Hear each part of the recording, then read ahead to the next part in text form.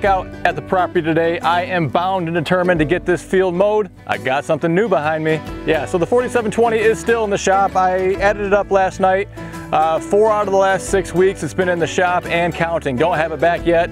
I just had to go buy a new tractor to get the job done. So we're gonna do a field test out here with it today. It's an M7060, has a John Deere MX8 mower behind it. Now I hope we're not breaking any laws because it came with this John Deere MX8 mower. I'm gonna give you a little look at this mower configuration. It's a little unique, but then after all that, we are gonna put it for sale on the website, goodworkstractors.com. Don't forget, we ship all over the country if you are interested.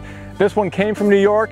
Only about 58 hours. As always, we are sponsored by Bora Wheel Spacers, made in America. Wheel spacer for your tractors, your UTVs, even for your trucks. If you need to add some stability to your tractor, if you're feeling kind of tippy side to side, Bora Wheel Spacers can make a big difference. And it'd be much appreciated if you give us a thumbs up on the video, hit that subscribe button if you want to see more tractor videos. And if you're looking for something for your tractor, maybe something for the 3-point hitch or the front end loader, check out goodworkstractors.com. Just a really quick overview of this tractor. The M series is going to be pretty similar to the John Deere 5 series. So you're above the compact level into the utility level of tractors. The 7060 is actually the M60 series. So there's going to be an M6060, an M7060. So this is the 70 horsepower variant. 4-wheel drive. You're going to have a front end loader, LA1154 front end loader. The 1154 is actually representative of the max kilograms that this will lift. So you can translate that into pounds if you want. A big old skid steer quick attach bucket on it. The previous owner did weld on a chain hook, and this is going to have a factory cab. What do they call this? I think it's the Ultra Grand cab, and it's going to have air conditioning, heat, radio, you know, all your bells and whistles in there. This one has a mechanical seat. I know that there's an air ride upgrade. You'll see the big old ag tires that are on here. Now, my understanding is these are cast plates on the center hubs. That's going to add a lot of additional ballast weight there. You will see that these center plates are bolted on, and so that is a little mental note there for you. It's called an 8-position hub, so you can completely flip that center plate on the inside and the outside, rotate it around 180 degrees, put it on this side to that side. Essentially, it's going to give you 8 different widths that you can have on your tractor. So on the back side of the tractor, you've got a category 1/category 2 3-point hitch. You do have one rear remote. You can see the hydraulic lift for the mower is plugged into that right now. 540 RPM rear PTO. It does look like this is equipped with the economy 540 PTO, so you can run your engine at a lower RPM and still maintain the right PTO speed, and you can basically save some fuel that way. So this is a John Deere MX8 mower. It looks to be a little bit older than the tractor itself. It's going to be a multi-spindle mower. You're going to see this red cylinder. It looks like it got repainted. I can see some of the overspray onto the hoses, but that's going to give you an ability to raise and lower the trailing wheels. And then the front end here, it looks like anyways that they welded these plates on afterwards to connect to the lower links of the 3-point hitch, and so you can raise the front of this mower with your 3-point hitch control, and you can raise the rear of it by using the hydraulic control. So just a real quick look at the setup that we're running. A pretty unique machine. I was really excited to get it in. Well, in particular, I need to get something out here to mow and finish up this field. We have other projects to do. I do have a 10-foot batwing mower, but right now we're going to test this out, stick with it. It's already set up. I've done a little test strip with it, so we know it works. So let's go finish up mowing this field.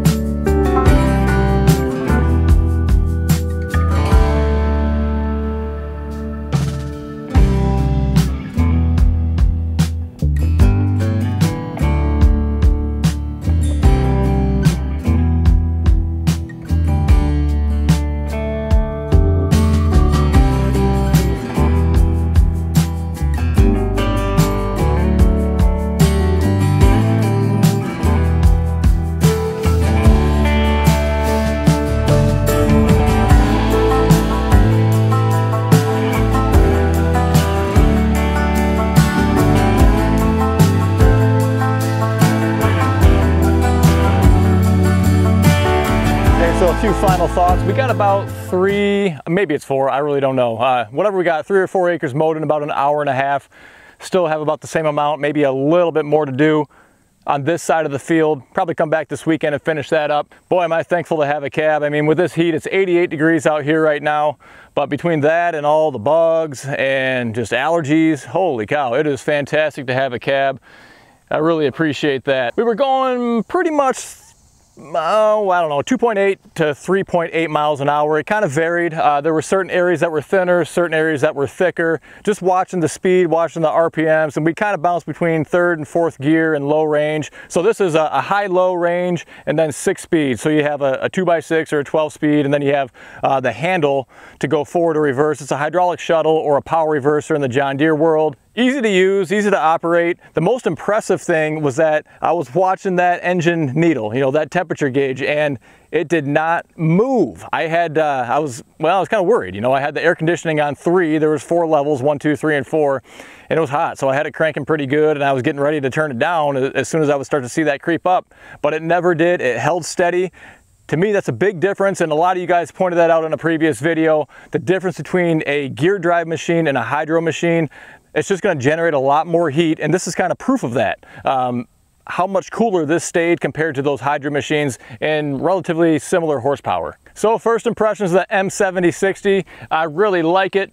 I had my eyes on an M4D 071, which is the newest version of that. So something that I found kind of interesting about this tractor here and the M4 as well is that all of the air ducts or the heat ducts are all in the steering column. There's nothing that's up high like I'm used to on the John Deere tractors. Everything is right down kind of by your knees in this area.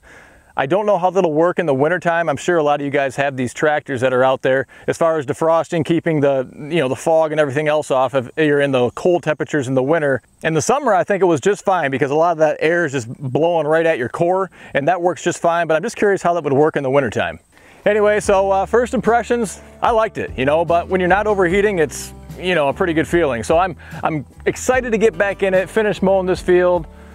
We'll see. I just got an MX8 in as well that I may hook up the Batwing to that and mow the other field over there just to kind of have a comparison. That is a hydro machine, a little bit smaller too. So if you want to see that video with the MX8, make sure you hit that subscribe button and get notified of when we have that video published. If you enjoyed this video, give us a thumbs up. And if you want something for your tractor, check out goodworkstractors.com. We ship all over the country. I do appreciate you taking the time to stop by, and until next time, please stay safe and we'll see you soon.